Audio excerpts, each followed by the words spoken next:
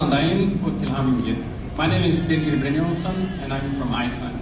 And no, we do not have polar bears and penguins, and we do not live in ice houses. But we have a beautiful country and a wonderful people. Congratulations, and special thanks to my family and friends for all your support. Thank you. Namaste, my name is Bharat Balasubramanian. When Columbus landed in America, he was actually looking for India. I don't know why he had to travel so long to look for Indians, because look around you, there's so many Indians. Literally, every seventh person in the world is Indian. I guess we invented zero, but we stopped counting after that.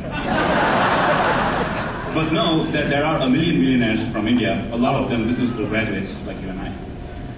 I represent a country that has a glorious history for more than 100,000 years. More importantly, I represent the reigning cricket world champions. For a lot of you, it may not be a big deal, but 28 years is a long way. Believe me, even by Indian standards. So, even though we were a little late, we did show up and inspire. I could go on about India, but chances are that you'll know a lot about it on your own.